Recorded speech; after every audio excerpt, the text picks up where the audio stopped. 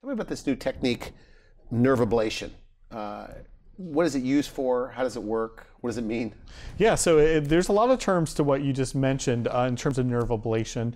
One term that's commonly mentioned is something called RFA, which stands for radio frequency ablation. These are big words, but I'm just telling you in case you'd heard about it. But the bottom line is when people have pain, regardless of where it is, the most common pains are back and neck pain, but it could be used for joint pain or literally any nerve. Groin pain after hernia surgery.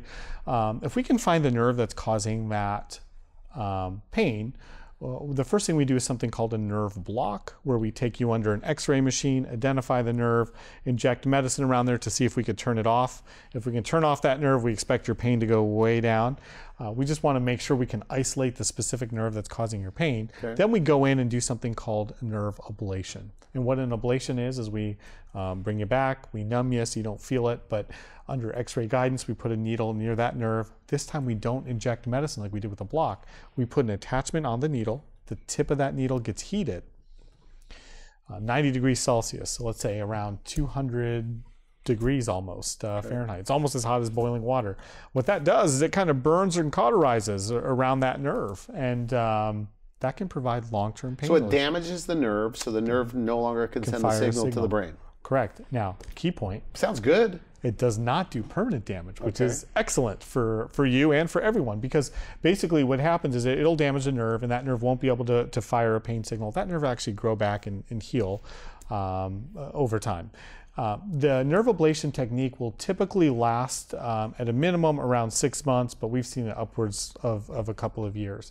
We only target the specific nerve cells that are causing your pain.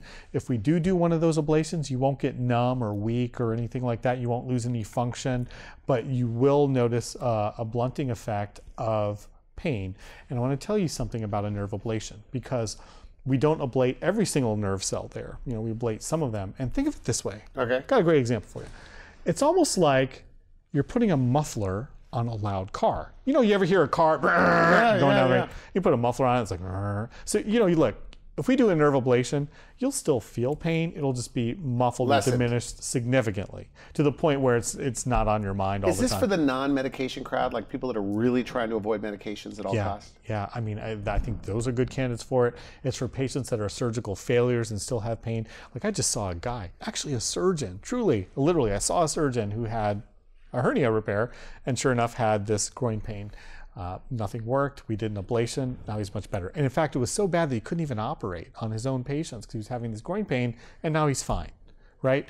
Because we were able to identify the nerve that was causing the pain. That nerve was actually damaged during the surgery that he had, and we were able to, and this is covered by insurance. Covered by insurance. Medicare, I mean, Medicare, Medicaid, all private pay, it is covered by insurance.